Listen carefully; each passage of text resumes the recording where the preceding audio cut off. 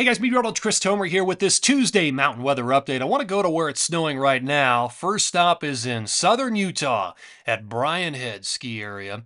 And you can see it is snowing there right now. That area of low pressure, that circulation around it is bringing waves of snow through southern Utah and also parts of Arizona. So I do expect accumulation at Brian Head today. Here's Arizona Snow Bowl. They're reporting 4 inches in the last 24 hours, and you're just going to have to wait on the next wave of snow to roll in there. So I expect additional accumulation at Arizona Snow Bowl as well. All right, here's radar across the west. So notice nothing going on over most places. It's dry, but if you look to the south, southern Utah into Arizona, you can see the rotation here around the area of low pressure. Now, there's not a lot of snow here, but just bands of snow kind of moving around this area of low pressure. The next stop for this thing is going to be the Four Corners into New Mexico, southwest Colorado, into northern New Mexico as well, around Tahoe, Ski Santa Fe, and Angel Fire. So the low is going to be moving off to the east.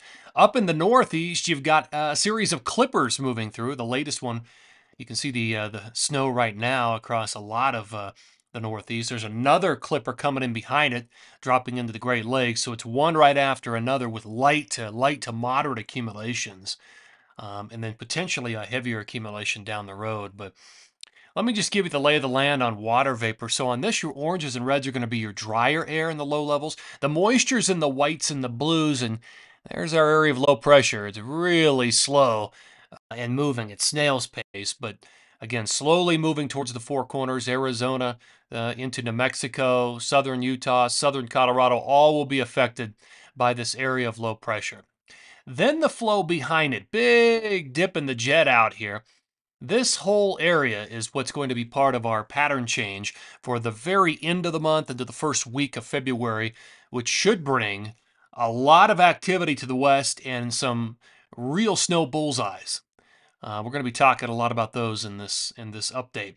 Here are my bullet points this morning. So we've got the Four Corners low, and then the new pattern coming early February with big bullseyes in the Pacific Northwest, interior BC, also Idaho and Wyoming. Those appear to be, in my opinion, where we're going to see some of the biggest totals, and I think feet of accumulation likely in the forecast for this. Here's my snow timeline. Best odds of snow in Big Sky, the Wasatch, Tetons, Colorado, interior BC, Tahoe in the northeast. So Big Sky, you've got light to moderate snow coming late 131 to the 2-1, and then heavy 2-2 and 2-3. The Wasatch, you're going to have to wait until 2-1, 2-2 for moderate to heavy snow accumulation. Things looking a touch better in this morning's update versus yesterday for snowfall. In the Tetons, this is probably one of my biggest bullseyes for the interior Rockies. Late 131, 2-1, 2-2, and 2-3. So a long duration snow event coming for the Tetons. Colorado, it's mainly in the southern mountains. I don't have a whole lot now for the central and northern mountains. And in the southern mountains, it's late 128 into the morning of 130 for light to moderate accumulations. Interior BC, you could have heavy snow on 131. Tahoe, moderate to heavy. Afternoon 131 to 2-1, and you can see the numbers for the northeast, potentially moderate to heavy on 131. Let's just dip into Alta Snowbird just quickly here with the forecast mediagram effective at 9,000 feet. So there's today the 28, 29, 30, and 31. Notice no accumulation, no precipitation through early 131. Again, in the timeline, you're going to have to wait until 2-1 and 2-2 for moderate to heavy snow accumulation. So it is definitely a waiting game there, and the temperatures are going to be warming. Look at some of these numbers. So this afternoon, 26. Tomorrow, 30 degrees at 9,000 feet. And then 27 on Thursday. Now, eventually, once we get into the weekend, the numbers will start to come down. As the cold front moves in, we'll start to have some snow production. But it's going to be pretty mild up into the weekend. Okay, let me take you down to Taos, New Mexico. One of the areas that should get good snowfall in the coming days, and you can see it on the time height. I'm looking for green here. This is a 72-hour forecast. You read this from right to left, and you can see the green pops up on the afternoon of the 29th through the 30th. So that's going to be the time frame for New Mexico to pick up snow accumulation at Taos. And in fact, This model, you can see it there in the afternoon of the 29th through the 30th, cranks out anywhere from 9, 10, 11, 12 inches of accumulation at Tahoe's.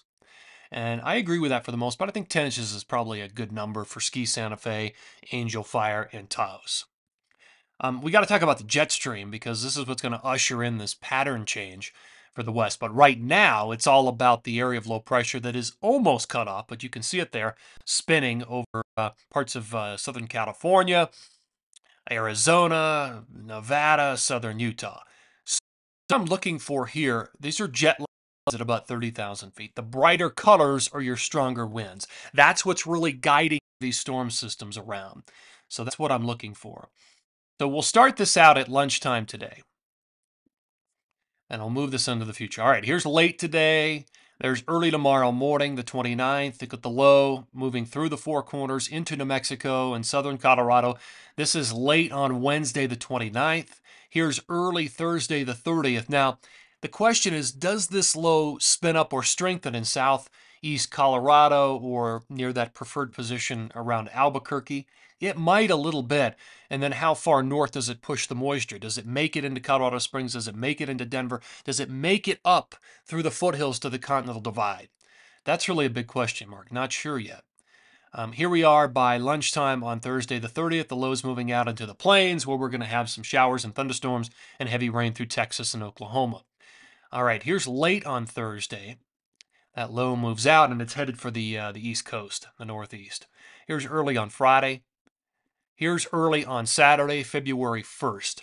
So totally different pattern. Strong jet stream moving in from the west coast.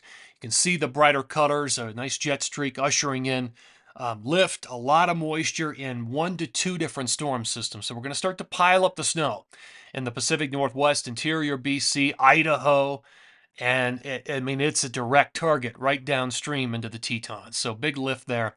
And on that northern or that southern periphery would be the Wasatch. So at times that flow might come down and nick or brush the Wasatch and the high Uintas.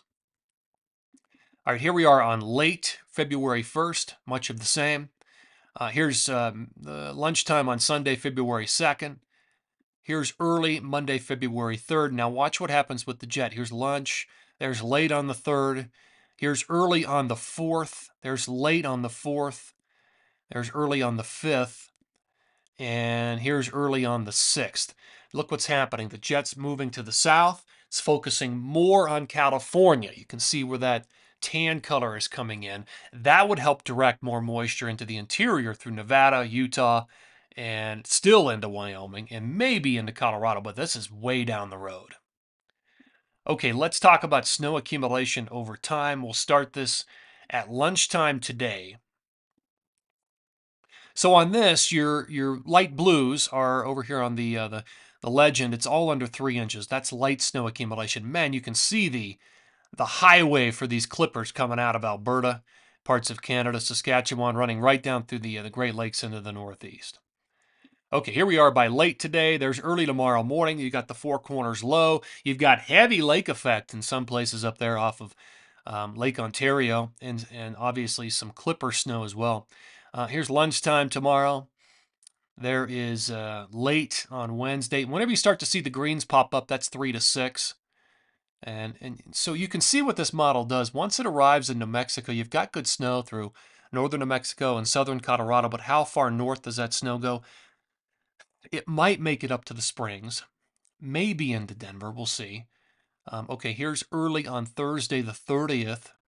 This model does bring it up pretty far to the north. All right, here's late on Thursday. The low is gone.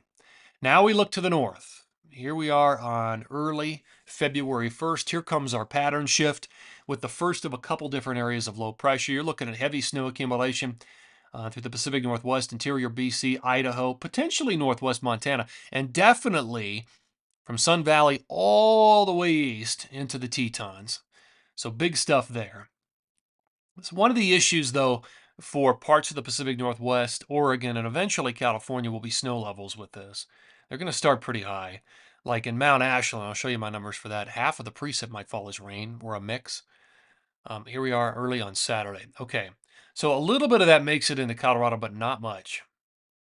Not much at all. It does seem to make it down into the Wasatch, the high Uintas, and certainly the northern mountains of Utah.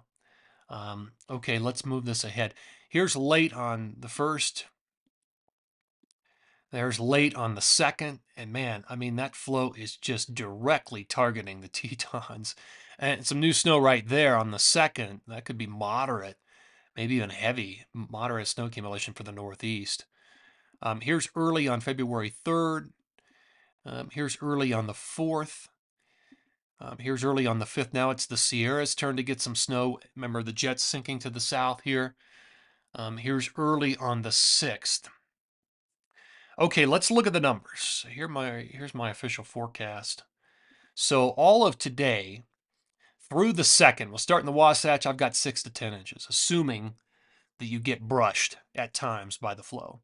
The real bullseye's up there in the Tetons. I've got 1 to 2 feet of well, more than that. I've got 2 to 2.5 feet of accumulation. 24 inches at Grand Targhee. I've got 30 on the nose for Jackson Hole, and there might be additional snow beyond this down the road for the Tetons. I've got 10s up there at Big Sky, Bridger Bowl, 8 to 10 up there in northwest Montana, a foot or more, 10 to 20 inches through a lot of Idaho. I mean, you're getting excellent overrun snow. A foot there through interior BC, Kicking Horse, Revelstoke, Fernie, Red Mountain, less as you drop down into Banff Sunshine, but could see 10 up there at Marmot Basin. 1 to 3 feet of accumulation in the Pacific Northwest, from Whistler to Baker to Rainier to Crystal. Quite a bit there at Bachelor and Timberline. And there's my number for Mount Ashland. It's really a blend because some of it's going to be rain. Shasta at the higher elevations looking at 3, maybe even 4 feet of accumulation, then less. But late in the period, we'll start to pick up accumulation. Tahoe down towards Mammoth. In Colorado, most of it's in southern Colorado. And again, it comes with that southern track low early on. 4 to 8 inches through the San Juans, potentially 8 to 12 from Cuchara down through Tahoe, Santa Fe, and Angel Fire. Okay, in the Northeast, you've got a few different chances, including that moderate chance. I believe that was on the 2nd. Let me check the timeline out here. So light, moderate to heavy on the 31st, and then light, maybe moderate on the 2nd. So you can see how I get to these numbers. It's a rolling accumulation, anywhere from, say, 8 to 12 inches across Vermont, New Hampshire, a little bit less up in Maine, a little, obviously less in Massachusetts. But Snow Ridge could be the beneficiary of quite a bit of lake effect snow with potentially 18 inches of accumulation. All right, guys, we'll end on the big western map here, and this is an exciting period. I mean, if this flow sets up like it's gonna, I mean, we're gonna have some serious bullseyes with feet of accumulation in places across the West. All right, thanks for tuning in here. Always appreciate it. Take care and have a great day.